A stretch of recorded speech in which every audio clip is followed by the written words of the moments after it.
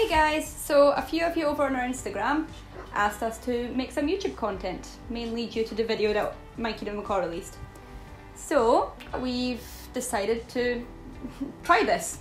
I asked on Instagram what you guys wanted to see most of, and that came out to be just a daily routine video, so I'm going to try make one of those for you. I've got Faolan here, who is very unhappy with me trying to stroke him right now. So as you guys are probably aware from the content that we put out on Instagram, we do have jobs, which means we aren't home the entire time to spend time with these guys like we would love to.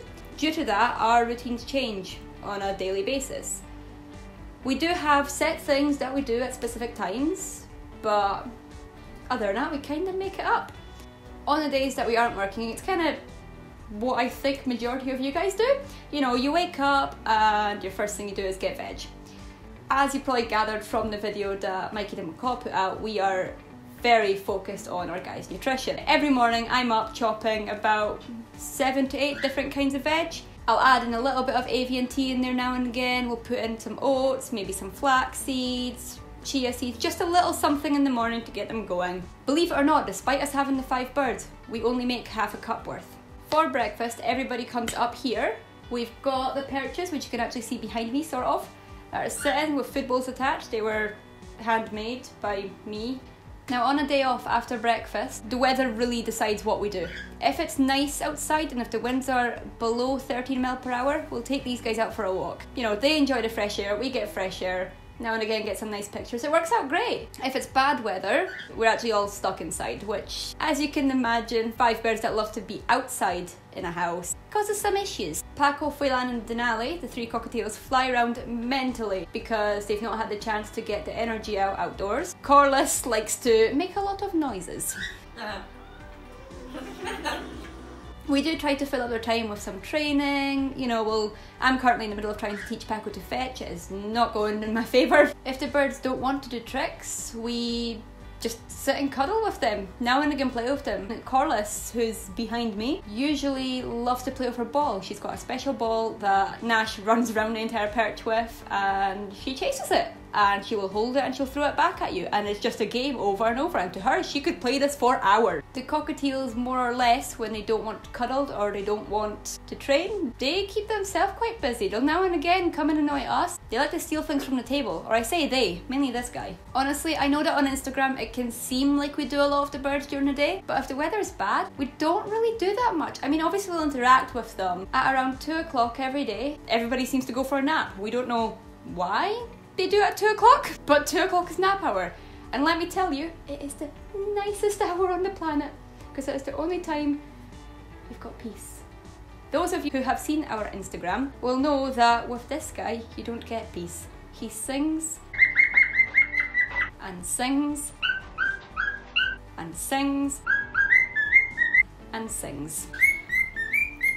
During the day, these guys do get a few snacks. I don't know if you've noticed on our Instagram that we mainly stick to a feed in the morning and a feed at night. During the day, Corliss mainly gets nuts just for doing simple things. You know that we've recently adopted her, so she's still got a few issues we're working through. We're rewarding a lot more than you would just the tame bird. Faolan here, although grouchy, I can get him to step up easily. No need to reward, no nothing, he's not biting me.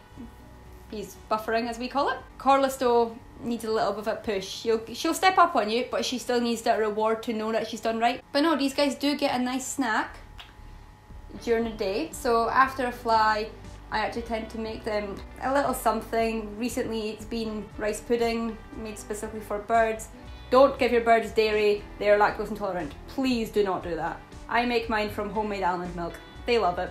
Just a little bit of extra nutrition in there. Every night at roughly 6 o'clock, we go down and prepare dinner for the birds. Paco absolutely loves this time, which is odd because he isn't as keen on vegetables as you may think, and dinner is a lot of vegetables. It's very similar to breakfast in the sense that it's about 6-7 veggies again, but this time, instead of oats or flax seeds or chia seeds or anything like that, I'm putting in sprouts. Sprouts, for those that don't know, are seeds that I have soaked overnight and then I've rinsed a few times a day for a couple of days and they start to sprout. They're really healthy for the bird, a lot healthier than a dried seed, just because they've started that growth process. If they're not getting sprouts, because they don't get sprouts every single day, we'll actually give them some grain. What I mean by that is I will boil some buckwheat or quinoa or couscous or what are you doing?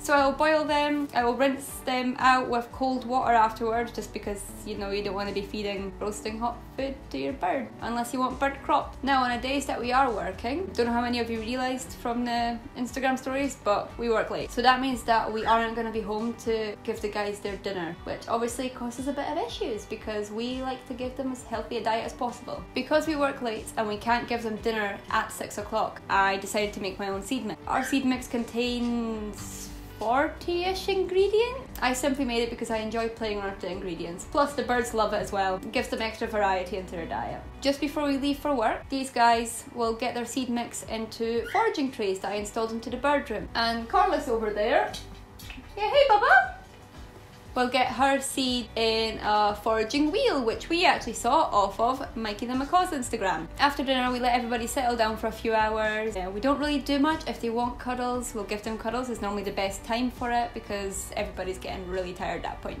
They normally take around 2 hours to actually finish dinner. At around 8 or half 8, I start to look at getting these guys away, just because they get kind of grouchy after that hour. I don't want to keep them up too late. You know, birds are meant to get about 10 to 12 hours sleep a night. Every single night we tell them that it's time for bed. Paco actually lets us know. At night times he'll tell us it's time for bed when he's getting sleepy, which usually means can I go to my room, can I get my lights turned off. Corliss gets to stay up a little bit later just because she needs more focused one-on-one time. She does wake up a bit later, so it works out quite nicely. Nash will take her down at around 9, half 9-ish usually. She'll get a Brazil nut every single time she goes in her cage at night, just as a reward for being a good girl. So that's the basics of our daily routine, guys. Really hope you enjoyed it, maybe even learned something from it. If you want to see more, just let us know on our Instagram at Paws, Claws and Feathers, and I hope you guys have a good day. See ya!